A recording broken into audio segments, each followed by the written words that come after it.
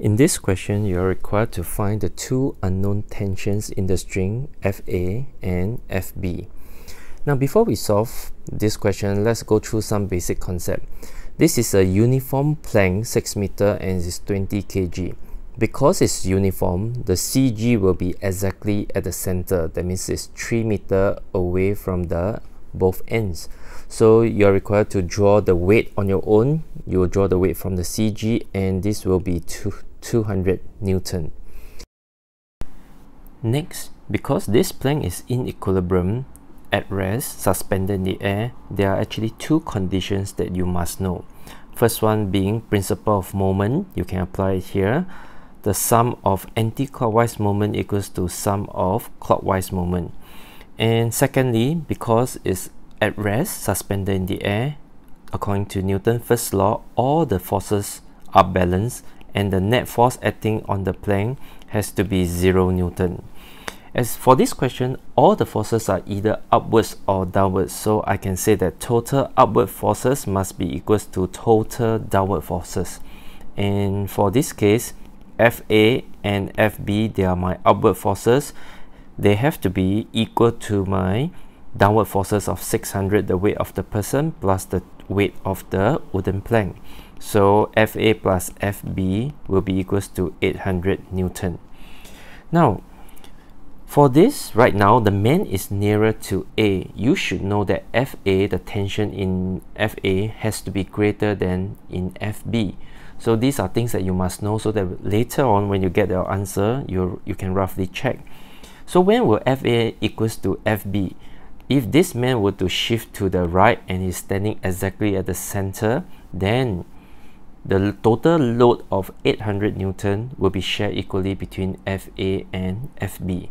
So these are the various things that you must know before you start the question.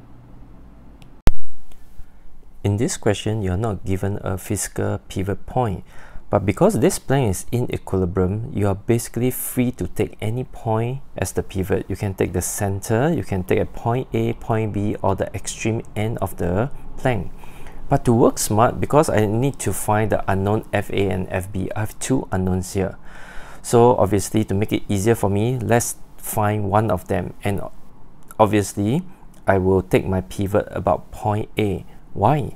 Because this FA is still there, is unknown, but the line of action of FA passes through the pivot point, so there's no perpendicular distance from FA to the pivot, so FA will not create any moment and it will not be included in my principle of moment equation later on. So let's start solving this, taking A as the pivot. So I apply total anti-clockwise moment equals to the clockwise moment. So right now, this FB is creating an anti-clockwise moment. So that's FB. And the distance from FB all the way to the pivot, you know, is 4 meters here, because the whole thing is 6 meters. The two ends here is 1 meter. So FB times 4, that's all for anti-clockwise. For clockwise, there are two, the weight of the person plus the weight of the wooden plank, both contributing to clockwise moment. Let's start with the weight of the person, 600 times 1 meter, plus, because it's a sum of clockwise moment, 200 times from here to the pivot is 2 meters. So if you solve for your FB, the answer will be 250 Newton. Now, how do you solve for FA? You can actually do the same again, but now taking B as a pivot. But if you do that, that will actually take a lot of time. And in the previous video, I've told you you can actually apply your Newton's first law. So total upward force, which is your FA plus FB, must be equals to the total downward force, 600 plus 200. So FA is what you want to find, and FB you already found previously, which is 250 is equals to 800. So FA will be 550 Newton, which is bigger than FB. So you roughly know that you are on the right track. Let's say you have time to check, you can actually take pivot about point B to find FA. So let's take pivot, okay, at B. So total anti-clockwise moment equals to the sum of clockwise moment. So in this case right now, FA will be creating a clockwise moment. So FA times the distance from FA to the pivot will still be 4 meters. And now the weight of the man, 600, will be creating a anti-clockwise moment.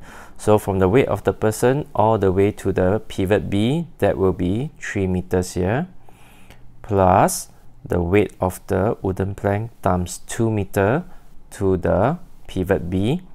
So if you solve here, you will get back the same answer, 550 Newton.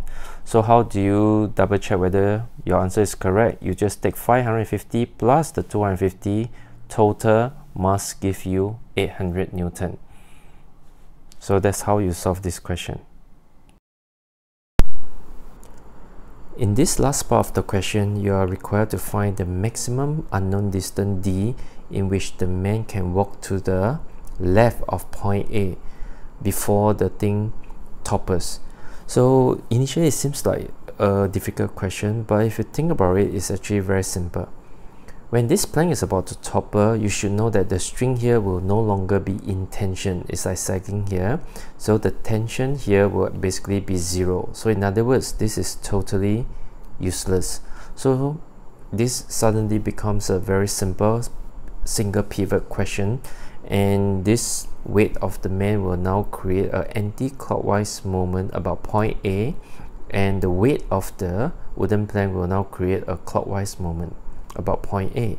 So you applying principle of moment, anti-clockwise moment is equals to the clockwise moment. The anti-clockwise moment will be the weight of the person times the unknown distance, and the clockwise moment will be the weight of the plank times the perpendicular distance from the line of force to the pivot, and this will be 2 meters. So if you solve it, the maximum distance he can move will be 0.67 meters. So that's how you solve this question.